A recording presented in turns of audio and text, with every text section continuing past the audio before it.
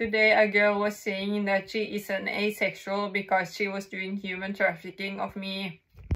Later today someone was saying that the gay people are not represented enough in the movies.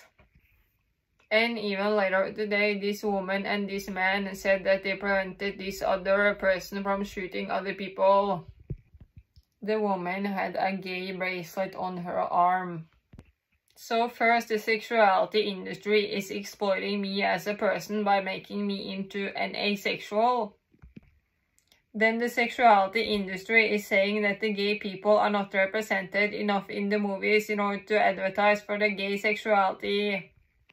I'm sorry, but even though your sexuality can be a sign of your true personality, you do not choose someone based on that sexuality.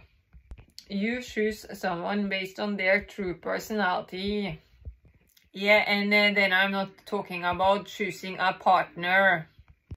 You do not choose someone based on their sexuality because a sexuality is not a fucking human quality. A sexuality is not a human quality and a reason to prioritize anyone. And the reason why gay people are not represented enough in the movies is because you are creating this situation yourself in order to complain about it. The gay people are a lot of people and they have a lot of power. So if they want to change something, they can just do that. Then this woman and this man talked about preventing this other person from shooting other people. She had a gay bracelet. They said that this person was going to shoot them, but then they managed to grab him and his gun. They were like these tough people which just attacked this person without thinking about it. But then afterwards they are complaining a lot that they need to talk to a shrink. I'm sorry, but I thought that you just said that you could walk through walls. Well, now you're complaining more than anyone, saying that you need a shrink. But here is the thing. If you were really struggling, you would have realized that talking to someone does not help a physical condition in your body. Because mental pain becomes physical pain. Therefore, it becomes really visible that you are asking for a solution to a problem which you do not have.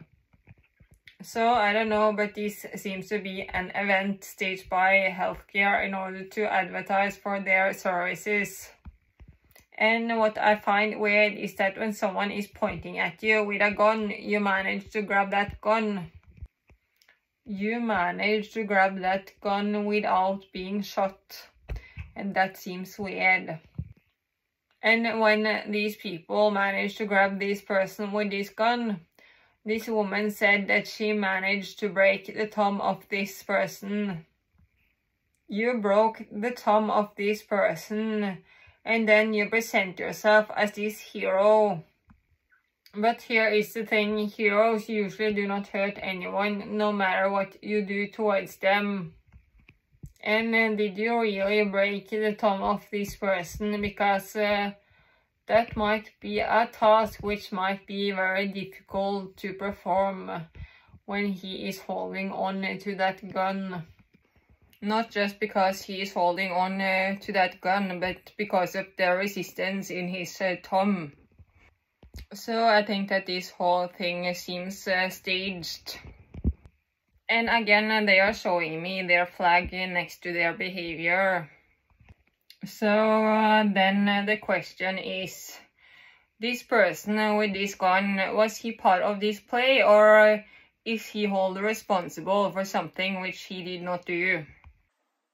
And I am not sure, but I think that this was a man which was holding this gun. Which is another reason for why this should have been staged, because girls and women are in charge and they prioritize their own gender. As long as you are stupid and insensitive. But even though they prioritize their own gender, this could also have been real, because they also choose to show actual news based on the fact that they prioritize their own gender.